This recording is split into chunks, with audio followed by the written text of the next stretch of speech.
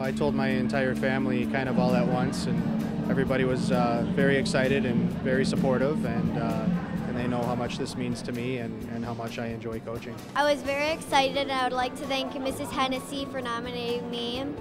And yeah, I was really excited. Well, I'm a huge Blackhawks fan, and it's great that they would probably know my name and stuff.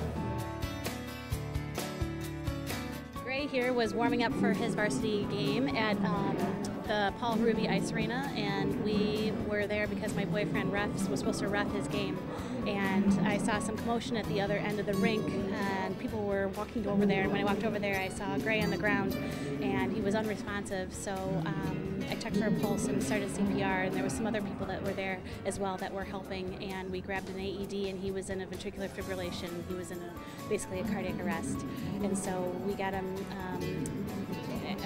on the AED, and then the paramedics came and they shocked him out into a normal rhythm, and here he is today.